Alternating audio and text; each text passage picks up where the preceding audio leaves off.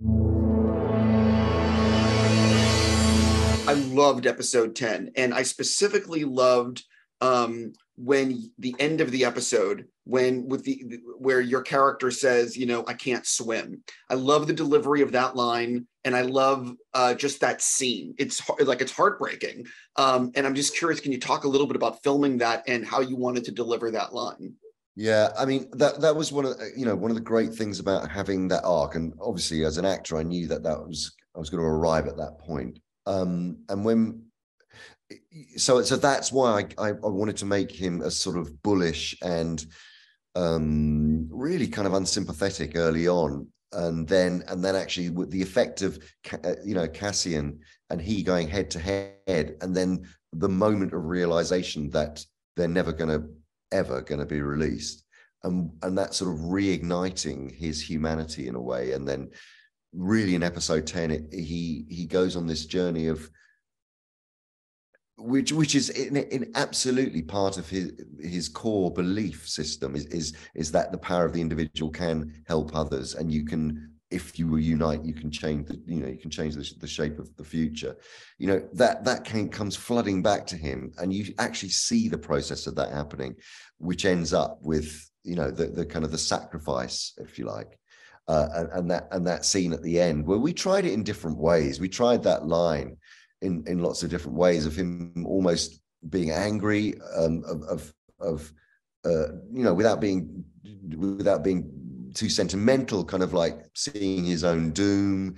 We tried it, and then eventually we sort of settled into this area of is almost coming to terms with it, and I think that sort of pathos really.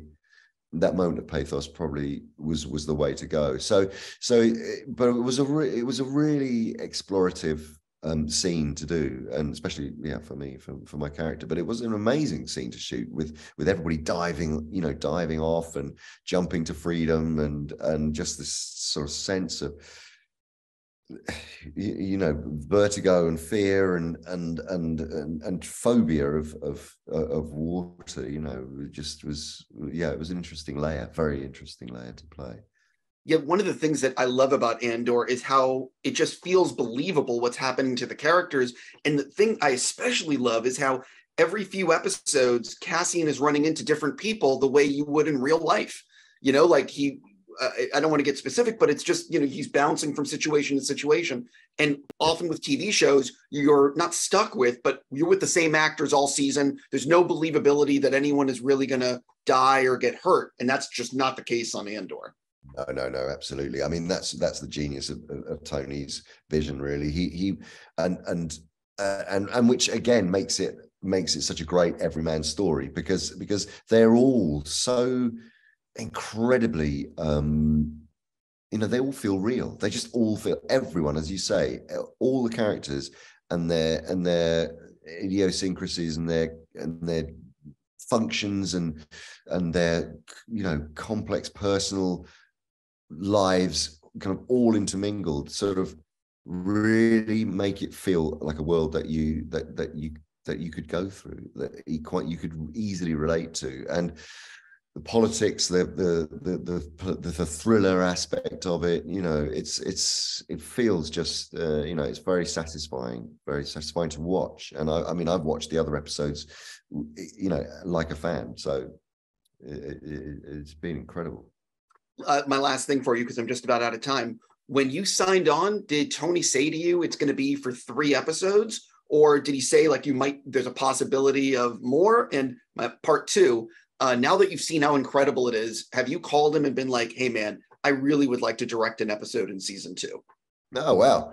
I hadn't thought of that. I mean, the thing is, that would be an amazing thing to do. I don't know what the future holds for Kino Loy. Who knows? He might be stuck on that ship or whatever. I don't know. But let's see. I haven't had any discussions yet, but I don't know. We'll have to see what everybody thinks of it and the outcome. I mean, I think it's Look, if Kino Loy goes no further, the short answer to your question is, yeah, that would be a thrilling thing to do, to be part of, on the other side of the camera for this world would be amazing. Yeah, listen, I have to wrap, but I really just want to say to you, sincerely, loved your work on Andor. I can't say enough amazing things about the show. There's not enough vocab out of my, I don't have enough language to express how much I love the show.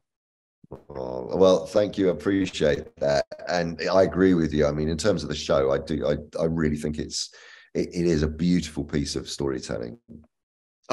Just real fast, how long did you actually shoot for? Well, you said a few weeks, but how long was it to shoot the 3 episodes? I mean, it was over the course of about, I think it must have been about 5 or 6 weeks, I think. Okay. I'm just curious what it actually took. But listen, man, again, I just want to say congrats and good luck with the rest of your speed dating. And I can't, thank you so much for your time. Thanks, Steve. Great to see you as ever.